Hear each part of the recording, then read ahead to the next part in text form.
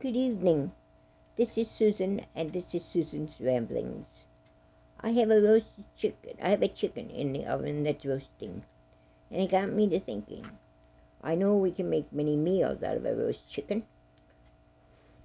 so that's what I got a list of. My question to you is, what do you make out of your roasted chicken? First of all, meals from a roasted chicken. I have a chicken dinner with mashed potatoes and veggies and etc.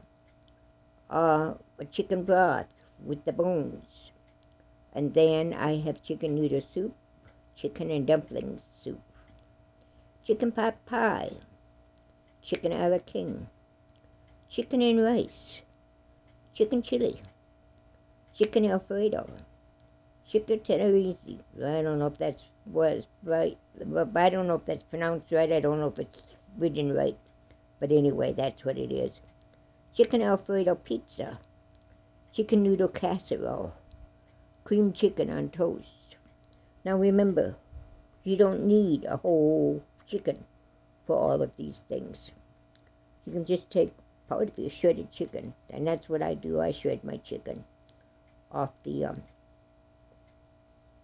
bones, and then I made a broth with it, and I add some carrots and some whatever I have in the refrigerator, any kind of veggie, to make a broth. Then you can even take, after you've made your broth, and remember to add a tablespoon or two of vinegar to your chicken bones when you're making the broth, because then it will bring out more nutrients from the bones. And also, when you get the bones, just the bare bones, you can grind, if they're soft enough, you can grind them up and you can sell them on your garden for bone meal, okay? So, this is something that you can think of.